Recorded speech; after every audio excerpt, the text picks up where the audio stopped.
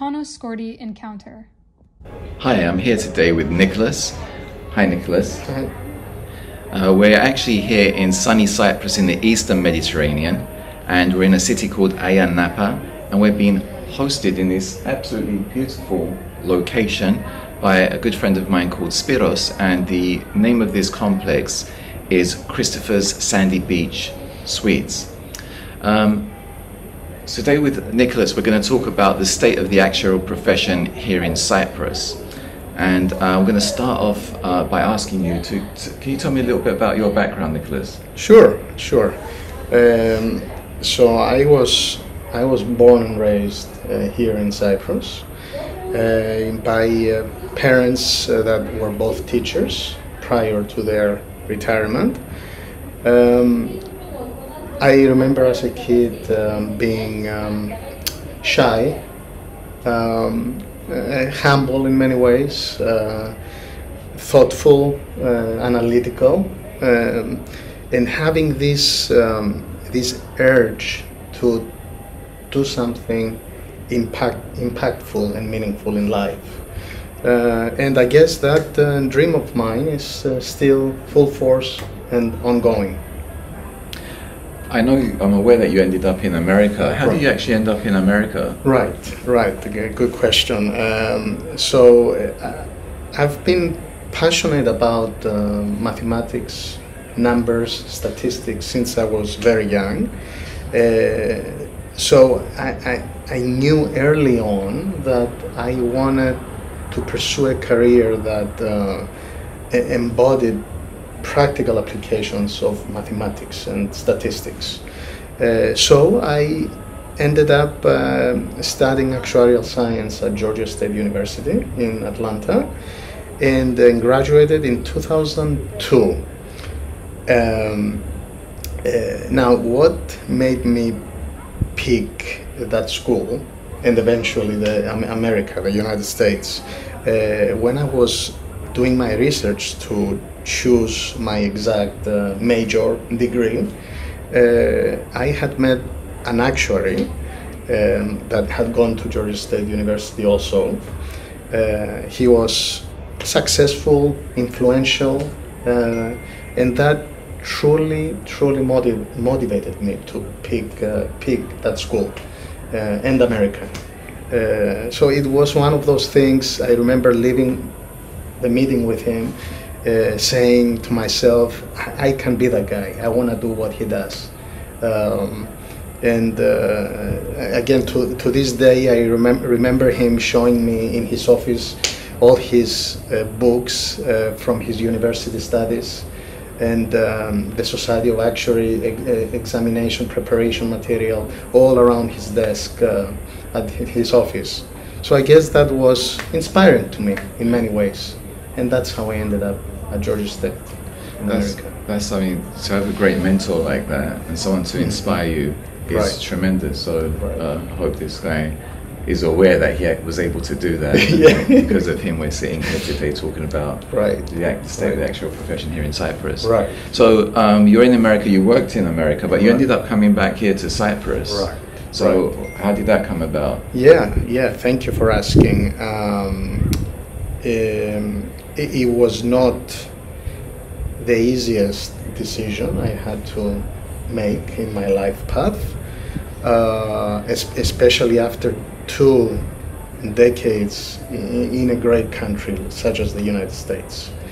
And but in short, the main motivator was my parents getting old, starting to deal with some health issues, and really me feeling the need to be close to them, and the fact that I had a proposal to join a reputable global actuarial firm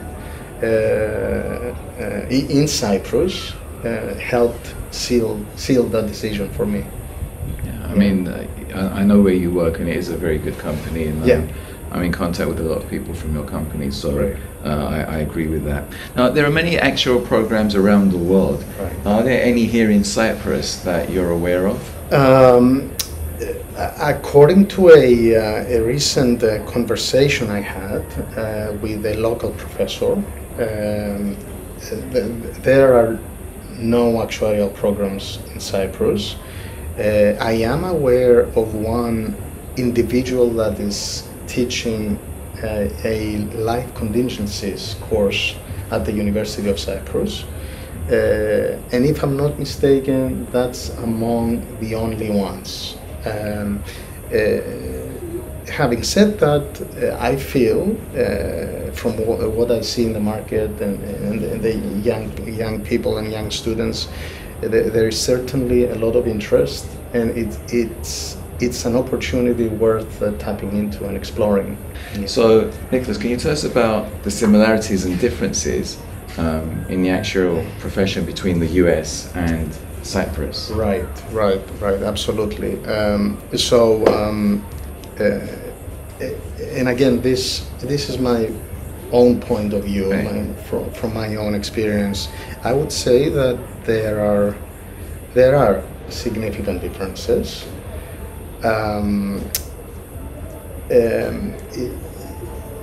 The United States is a big market, quite advanced, offers tremendous opportunity in various levels and aspects of the profession, credentialing, continuous development, compensation and benefits, and aspects like that. On the other hand, Cyprus is a small country. The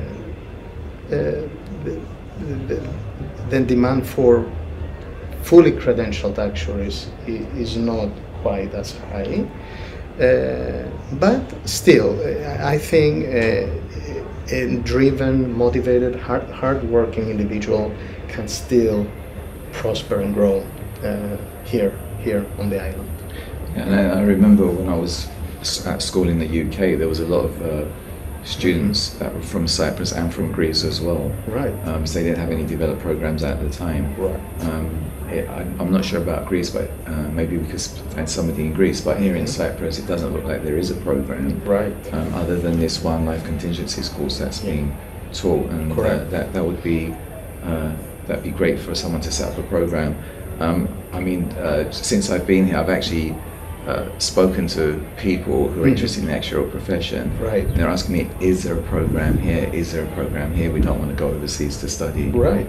Because look where they live. They don't want to give this up to go overseas and study. Exactly. I think this is going to be a big pull for people from other countries to come here and study. Right. If we can get a program going. Absolutely. So, are most actuaries, qualified actuaries in Cyprus, are they qualified with the British qualification or with the American qualification? Which are the two main qualifications? Yeah, I would say that most actuaries in Cyprus are qualified with the British qualifications. It seems that the UK has been a more favorable or even feasible destination for Cypriot students to choose to study actuarial science. And again, having said that, still both qualifications, both American and British qualifications, are equally recognized and accepted in the industry, in the local industry. Right, and I think that if we go back maybe 30 years, there was a lot more students going to America from Cyprus. Right. But now, the ones that do go abroad tend to stay in Europe rather than go to America. Yes. From my own experience, from what I see. I was wondering, I have had other friends that have been working in Cyprus, around Cyprus, but even though they've been working in Cyprus, they've been working for Middle Eastern companies. So is Cyprus a hub for the Middle East? You know, Panos, another good question. I'll tell you this. Cyprus being, I guess, the southeastern outpost of the European Union and a member of the Eurozone, it has developed as an international business and trade center in a way, and offers this link between Europe and the Middle East. So it's not an exaggeration at all to think of it as a hub for the Middle East, Cyprus. Plus, I mean, let's be honest, it's a great place. It offers a lot of advantages, ease to do business, a conducive tax system with very low corporate tax rates. If I'm not mistaken, around 250 or more and double tax treaties. A very selective and qualified labor force and manpower. Then definitely a lot of advantages. So I really do think it is a hub for the Middle East, and it will continue playing that role increasingly, I would say, for the future.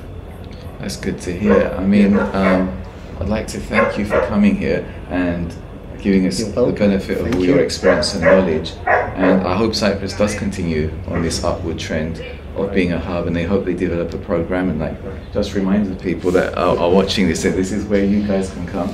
We actually have the best beaches in the world here. That's right. And this is the first podcast we've done face to face. All the rest of them have been via Zoom. It's been great to have somebody live to speak to. It changes the dynamic of it. We're the great first person to do the live one with. And what we'll do is we'll include in the description Nicholas's details. So if you want to contact Nicholas, we'll have some in the description. We'll have some of his contact details.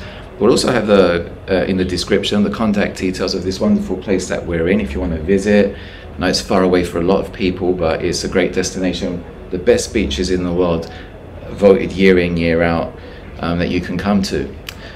This is your host, Panos Skordi, on the Panos Skordi Encounter. Take care wherever you are.